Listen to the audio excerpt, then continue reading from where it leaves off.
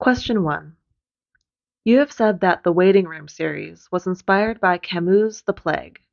Besides literature, where do you find inspiration for your work? In 2017, I created a series of artworks called Overwritten Scripts, and they were about women in Islamic countries. During that same year, I was traveling through Morocco, and I read that there's this mosque called Karavin Mosque from the 9th century with beautiful geometric patterns. And I am interested in sacred geometries and all the semiotics in these places, like these rhythmic sequences, geometric patterns, or iconic communicators like calligraphy, and I was really excited. However, when I went there, there was a man at the door, and he said I had to wear this long jacket and a headscarf, which I knew. However, he only allowed me to go to this small designated area for women, so I had to wait there for about 20 minutes. During that time, I was thinking some women have to wait, all their lives, like this, in designated places. And I decided to create this series of work, and then I did more and more work. For example, my most recent series of paintings are called Dream of the Gold Chamber, and they are about all women who aren't able to fulfill their dreams, and I use gold and earth pigments and ink.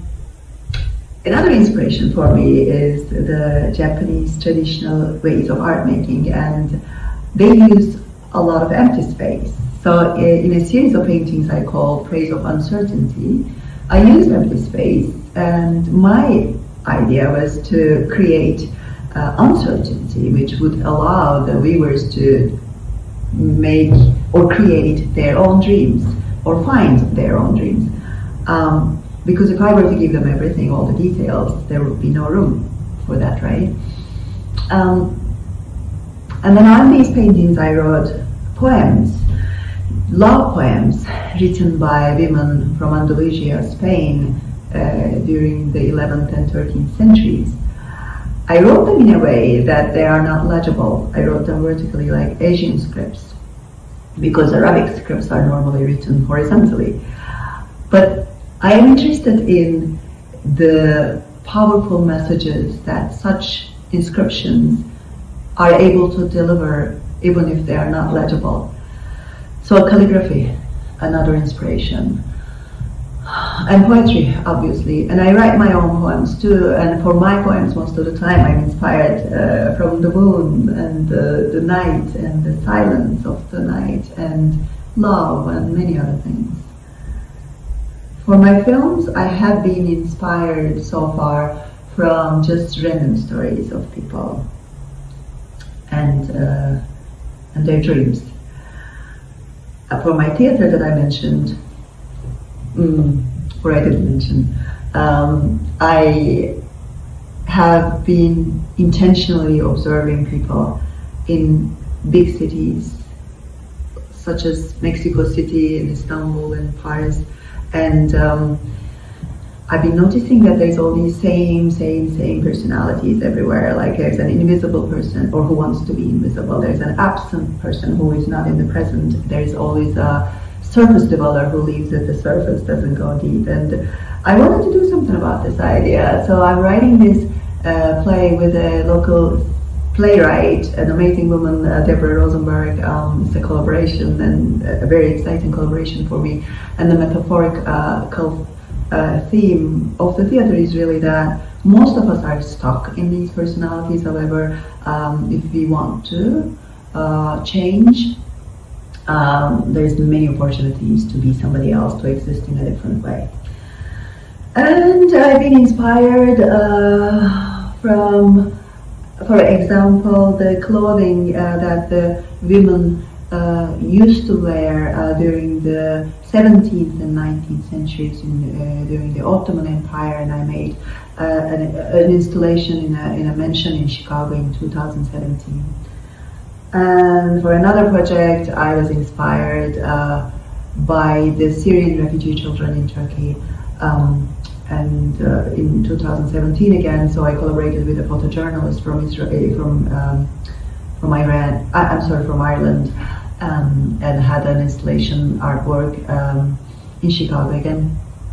So I can say pretty much everything and anything on this earth could be an inspiration for me someday. Question 2. How has your work changed over time? I started with sculpting. Actually, a long time ago I started with painting, and then sculpting. Then I learned printmaking, and then I added installation art. And recently I've been doing films and theater, playwriting, poetry. So my work, or the medium that I use, the art forms change all the time, but I never abandon an art form. I would always go back. So it's always a circular way of changing. The thing that remains the same for me is I start with an idea, right? And I call this a dreaming phase. Sometimes it takes years. But I let the ideas be in my mind, form and reform and collapse with each other. Finally, when I feel like they are mature enough to do something about them, then I start evaluating different mediums and art forms. And mostly the idea chooses the art form. So for me, it's kind of endless with the excitement of learning and being able to apply different forms of art and letting the idea itself choose the form of art. I think for me is very important. Question 3. Your show at the Customs House Museum is part of our Women's History Month celebration. Do you feel female artists are receiving more attention from collectors and institutes now than even 10 years ago? I really think that the female artists are getting more attention compared to 10 years ago. And recently I have been hearing that museums and venues are providing more opportunities to female artists. And there's more room in publications. There's still a gender pay gap, obviously, but it takes time for rigid mentalities to change, obviously. What I really think, though, we must continue working hard and to say what we want to say with our arts, independent of gender. Question 4. Having collaborated on projects with dancers and poets and even your daughter in the past, who would be your dream partner to work with? Dream partner. I have done so many collaborations with dancers and musicians and poets and photojournalists and playwrights and even scientists. And I enjoyed every one of them, but I would say a dream partner would be someone who takes ownership of the project and works with passion, develops ideas with me. Question 5. What are you working on currently? What I'm working on currently. So I have been developing a workshop with my sister, who is a clinical psychologist, on well-being, a combination of psychotherapy and arts. And we would like to teach that in Turkey, United States, and some other Islamic countries online, some of them, especially in countries where the women are banned from education. And this has been really exciting for me. And I've been working on this theater play called Foggy Night that I mentioned. We will have a performance in my studio in April during the Boulder Arts Week, at least an informal performance.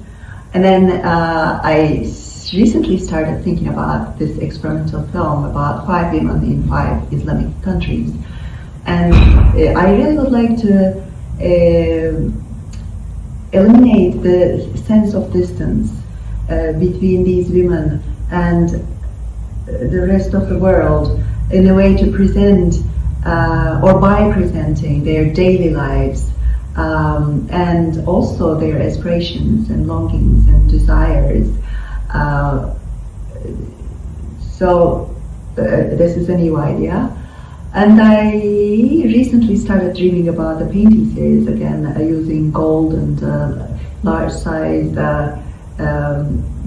boards, and I was inspired by this line in one of Pablo Neruda's poems. He was referring to the obscure things between the shadow and the soul. So it will be about this, but I have no idea how they're going to look like. So we'll see.